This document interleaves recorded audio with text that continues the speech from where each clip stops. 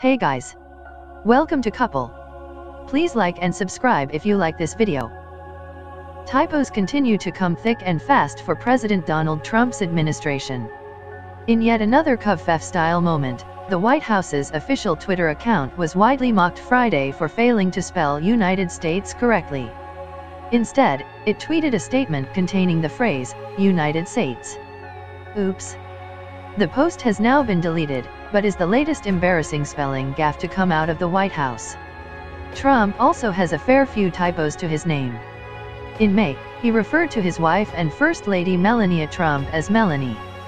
Unsurprisingly, this latest error caught the attention of people on Twitter who responded in various amusing ways.